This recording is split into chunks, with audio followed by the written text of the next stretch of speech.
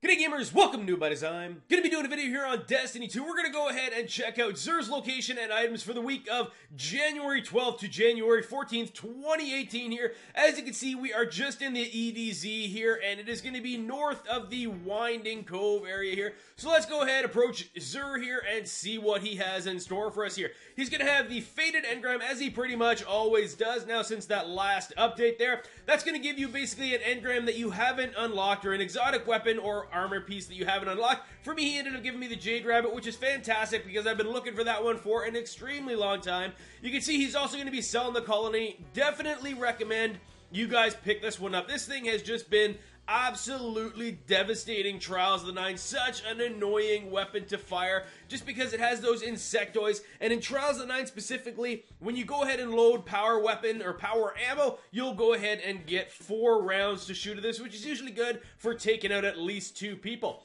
Anyhow, for Hunter this week, it's going to have the Shinobu's Vow here as well, and the main perk on that is going to be New Tricks, which is improved skip grenade, and you gain an additional skip grenade charge. You can also use the mobility enhancement mob or the increased resilience here. For the Titan this week, it's going to be the MK44 stand-asides. Main perk on that is going to be Seriously Watch Out. Grants an overshield when sprinting at full health with Seismic Strike, Hammer Strike, or Shield Bash equipped.